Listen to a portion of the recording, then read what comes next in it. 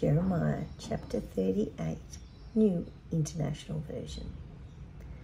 Shephatiah, son of Mattan, Gedaliah, son of Pashur, Jehucal, son of Shelemiah, and Pashur, son of Malchiah, heard what Jeremiah was telling all the people when he said, "This is what the Lord says, whoever stays in the city will die by the sword, famine, or the plague.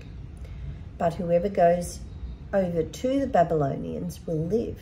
They will escape with their lives. They will live. And this is what the Lord says. This city will certainly be given into the hands of the army of the king of Babylon, who will capture it." Then the officials said to the king, "This man should be put to death.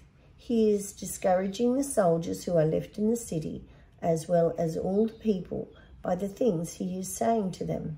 This man is not seeking the good of this people, but their ruin." "He is in your hands," King Zedekiah answered. "The king can do nothing to oppose you." So they took Jeremiah and put him in a cistern of Malchiah, the king's son, who was in the courtyard of the guard. They lowered Jeremiah by ropes into this cistern. It had no water in it, only mud, and Jeremiah sank down into the mud. But Ebed-Melech, a Cushite, an official in the royal palace, heard that they had put Jeremiah into the cistern, while the king was sitting in the Benjamin gate. Ebed-Melech went out of the palace and said to him, "My lord the king, these men have acted wickedly in all they have done to Jeremiah the prophet. They have thrown him into a cistern where he will starve to death, where there is no longer any bread in the city." Then the king commanded Ebed-Melech the Cushite, "Take 30 men from here with you and lift Jeremiah the prophet out of the cistern before he dies." So Ebed-Melech took the men with him and went to a room under the treasury in the palace. He took some old rags and worn-out clothes from there and let them down with ropes to Jeremiah in the cistern. Ebed-Melech the Cushite said to Jeremiah, "Put these old rags and worn-out clothes under your arms to pad the ropes." Jeremiah did so, and they pulled him up with the ropes and lifted him out of the cistern. Jeremiah remained in the courtyard of the guard. Then King Zedekiah sent for Jeremiah the prophet and had him brought to the third entrance to the temple of the Lord. "I am going to ask you something," the king said to Jeremiah. "Do not hide anything from me." Jeremiah said to Zedekiah, "If I give you an answer, you will not kill me? Even if I did give you counsel, would you not listen to me?" But King Zedekiah swore this oath secretly to Jeremiah, "As surely as the Lord lives, who gives us breath, I will neither kill you nor hand you over to those who want to kill you."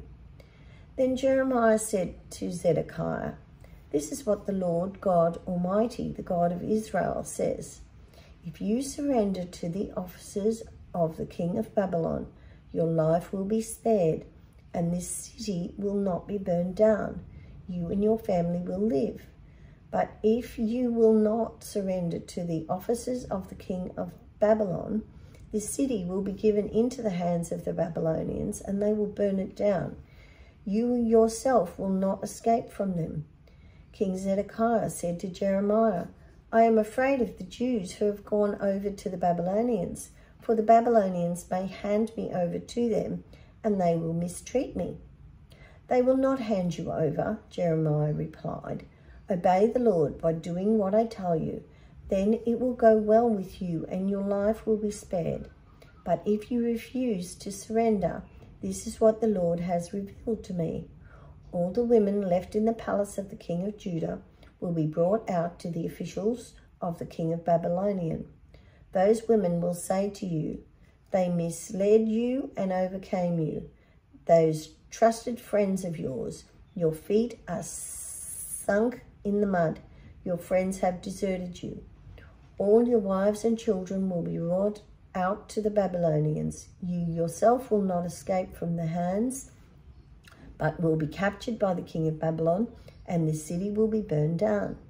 Then Zedekiah said to Jeremiah, "Do not let anyone know about this conversation, or you may die. If the officials hear that I talked with you, and they come to you and say, 'Tell us what you have said to the king and what the king said to you,' do not hide it from us, or we will kill you. Then tell them, 'I was pleading with the king not to send me back to Jonathan's house to die there.'" All the officials did come to Jeremiah and question him, and he told them everything the king had ordered him to say. So they said no more to him, for no one had heard his conversation with the king. And Jeremiah remained in the courtyard of the guard until the day Jerusalem was captured. This is how Jerusalem was taken.